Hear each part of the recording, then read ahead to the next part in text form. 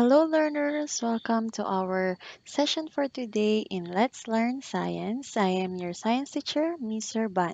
But before we start, make sure that you have your lecture notebook with you, your pen, and our activity sheet for week 6. So, our topic for today will be all about layers of the Earth. Our main objective is to describe each layer so that we can figure out why the plates are moving in plate boundaries. So we have here the three layers of the Earth. We have the crust, the mantle, and the core. The crust is the thinnest and outermost layer of the Earth. The mantle is beneath the crust, which extends to about 2,900 kilometers from the Earth's surface. The core is subdivided into two layers, the inner and the outer core. Let's discuss first the crust, which is the outermost layer. The crust is the thinnest and the outermost layer of the Earth that extends from the surface to about 32 kilometers below.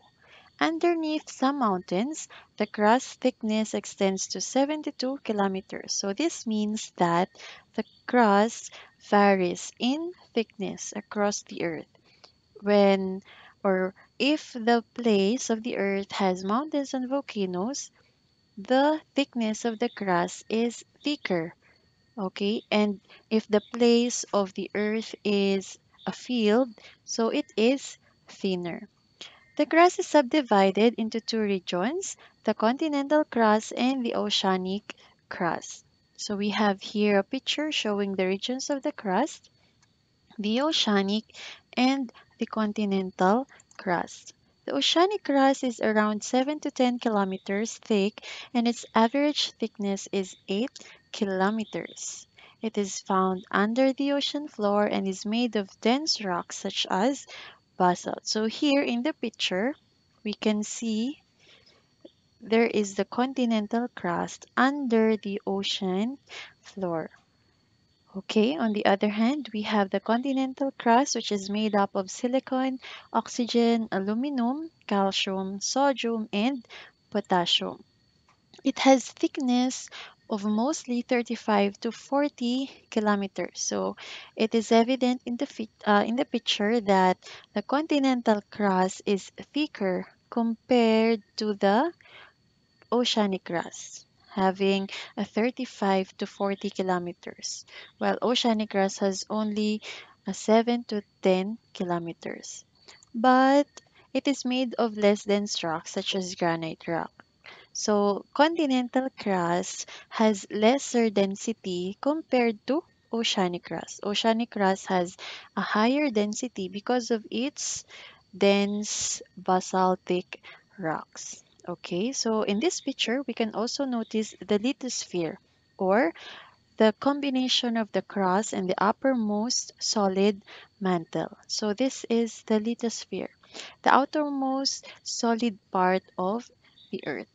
Okay, again, it is composed of crust and uppermost solid mantle. The elements in the Earth's crust is composed of the oxygen, silicon, aluminum, iron, calcium, sodium, potassium, magnesium, titanium, and hydrogen. So based on this table, we have oxygen as the most abundant element in the Earth's crust, having a percentage of 46.60, while hydrogen has the least of 0.14%. So that's it for the crust. Let's proceed to the mantle, which is the second layer of the Earth. The mantle is beneath the crust, which extends to about 2,900 kilometers from the Earth's surface. It makes up about 80% of the Earth's total volume and about 68% of its total mass. So, as we can see here in the figures, the mantle is the largest part of the Earth. Okay, it is more than 50% of the Earth's volume and total mass. So, it is semi solid, which means the high temperature and pressure in the mantle allow the solid rock to flow slowly. So, on our discussion before, the lithosphere, the upper part of the mantle is composed of solid rocks. Okay, and there is a part of the mantle wherein the rocks can flow because of the high temperature and pressure. So you will, or we will examine that on the picture afterwards. Mantle is made up of silicate rocks and elements silicon, oxygen, iron, and magnesium. The lower part of the mantle consists of more iron than the upper part, which makes it denser than the upper portion. So, again, density depends on the composition. So, in this part, the mantle with the more iron has higher density compared to the part of the mantle which contains fewer iron. So, we have here the picture. On the purple box, we have here the mantle. We have the lower part and the upper part of the mantle. The upper part of the mantle consists of this part, okay, the solid part of the mantle, and we have here the asthenosphere. Now, what is asthenosphere? Asthenosphere is a soft, weak layer made of hot molten material. Its temperature is about 300 to 800 degrees Celsius. The upper 150 kilometers of this asthenosphere has enough temperature to facilitate a small amount of melting and make it capable to flow. So as you can see here, because of higher temperature, okay, the asthenosphere can facilitate small amount of melting. So if you can still recall the collision of oceanic crust and continental crust, the oceanic crust tends to subduct or to move beneath the continental crust. The leading plate of the oceanic crust, which is subducting, is going down to the mantle. Okay, and because it is going down to the mantle, which is or which has higher temperature, that oceanic crust tends to melt.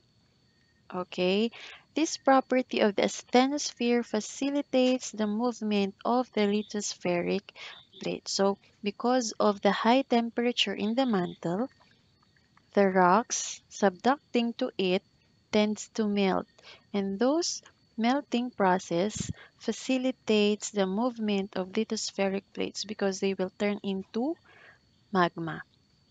Okay, and the magma exhibits the property of a liquid which is flowing.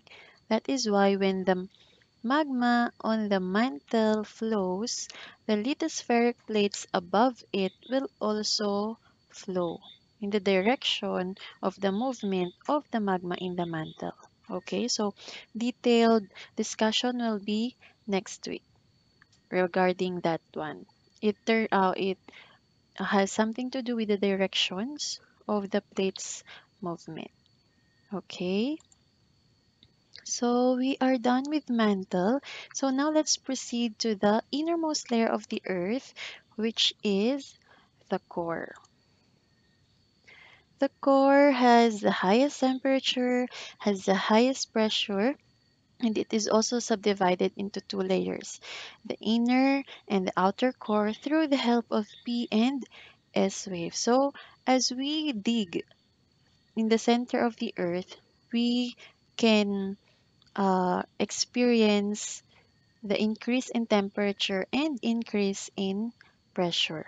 Okay, and the scientists discovered that our core is subdivided into two layers because of the P and S waves. As you can remember our discussion on our first week, P and S waves can travel in the layers of the earth. And those characteristics of each wave can determine the medium or the composition of the layers of the earth. Now, the P wave can travel in solid liquid and gas, solid and liquid. Okay, and S waves can travel only on solids. Okay, now P and S waves refract or bend whenever they travel different mediums. For example, from solid to liquid or liquid to solid, they will bend. Okay, and based on the data gathered by the scientists, the P wave had bent twice after passing the mantle.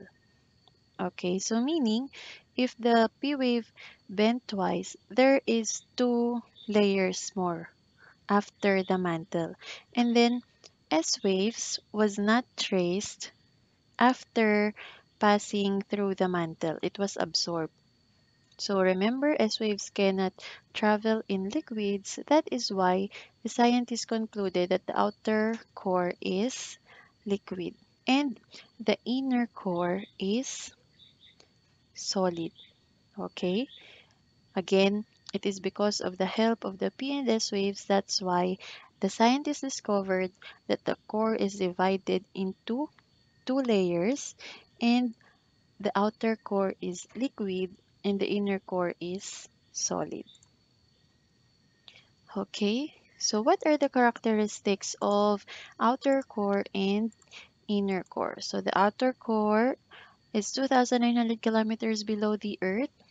It is 2,250 kilometers thick and is made up of iron and nickel. The temperature reaches up to 2000 degrees Celsius. At this very high temperature, iron and nickel melt. That is why the outer core is liquid because of the high temperature. So, since it is liquid, it has the ability to flow. And because of the flow or the movement of the liquid outer core, the Earth's magnetism is being created.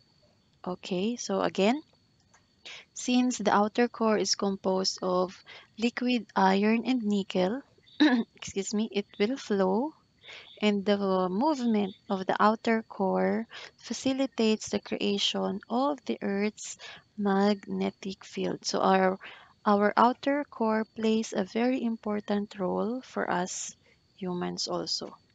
Okay? On the other hand, inner core is made up of solid iron and nickel and has a radius of 1,300 kilometers. So it is smaller compared to the outer core.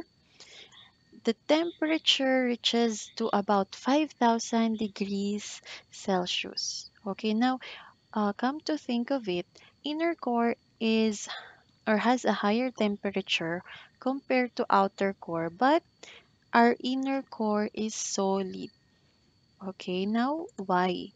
It is believed to have solidified because of the pressure freezing, which is common to liquids subjected under tremendous pressure. So, it is because of pressure freezing that is why our inner core is solid. Pressure freezing is a process wherein when liquids are subjected to tremendous and pressure or tremendous temperature, it tends to be solidified. Okay, remember, liquids, when they are subjected to tremendous or very high amount of pressure and temperature, it tends to be solid. That is why inner core is solid. Okay, so remember, as we go deep inside the earth, the temperature gets higher as well as the pressure and also the density. Okay, so let's have the summary of our discussion for this day. The thinnest and the outermost layer of the earth is crust that extends from the surface to about 32 kilometers below. We also must remember that the thickness of the crust varies across the earth.